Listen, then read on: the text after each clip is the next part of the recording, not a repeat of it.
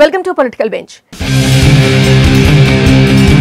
TDP అధినేత నారా చంద్రబాబు నాయుడు తాజాగా మరోసారి సీఎం జగన్ మోహన్ రెడ్డిపై ఆయన ఎంతో ప్రతిష్టాత్మకంగా తీసుకుని అమలు చేస్తున్న నవరత్నాలపై సంచలన వ్యాఖ్యలు చేశారు.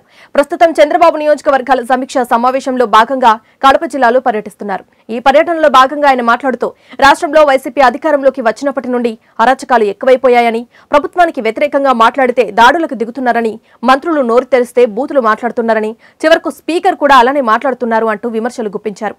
అలాగే ఆయన మాట్లాడుతూ వైసీపీ అమలు చేయాలనుకుంటున్న నవరత్నాలు భవిష్యత్తులో నవగ్రహాలుగా మారుతాయని, వైఎస్ రాజశేఖర రెడ్డి ఉన్న సమయంలోనే జగన్ అవినీతికి పాల్పడ్డారని, అటువంటి ఆయన ఇప్పుడు పారదర్శక పాలన అంటున్నారని ఎద్దేవా చేశారు. అలాగే వైసీపీ మంత్రులు, ఎమ్మెల్యేలు అంతా కలిసి అమరావతికి ఉన్న పేరుని తీసేస్తున్నారని అన్నారు. అలాగే వైసీపీ ఏపీలో పెట్టుబడులు రాకుండా చేసి ఏపీ విశ్వసనీయతను సైతం దెబ్బతీస్తుందని మండిపడ్డారు. అమరావతిలో ఏం జరుగుతుందో ప్రపంచానికి తెలియాలని, అందుకే రాజధాని అమరావతి ప్రాంతంలో గురువారం పర్యటిస్తున్నారని చెప్పారు.